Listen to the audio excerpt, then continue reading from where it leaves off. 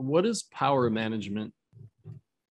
Yeah. Well, I talk about how um, in my work with leaders, I talk to them about how that they are the main source of power in their organization, and I talk about how you don't want a leader who is underpowered, because if you are underpowered, then you're not generating electricity. I tell people to think of their power as like a city power grid, right?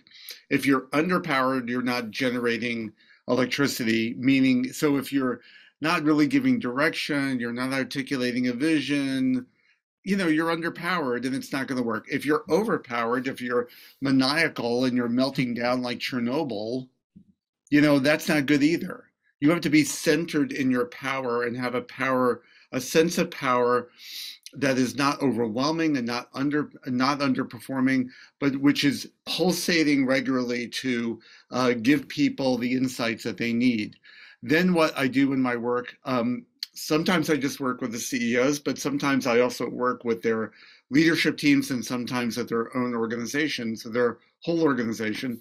And what that work is about driving decision making down in their organization so that other people can take responsibility for decisions and other people can be powerful.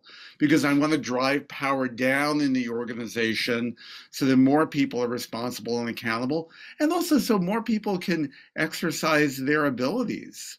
I mean, I think where companies do not do well is when they concentrate all power in the hands of a couple of people, and other people, they perceive other people as kind of fungible, people that just do their bidding. There's a lot of talent in these companies, but it has to be brought to the surface, and that's only done by giving people the opportunity to advocate for decisions and advocate for power. Yeah, I love that. Like it's like I can't stand when the company is just like a dictatorship. Everybody should have some sort of power, some Yeah. semblance of power in the organization. And you should be thinking about growing your people like you're growing your plants. It's easier to grow your plants.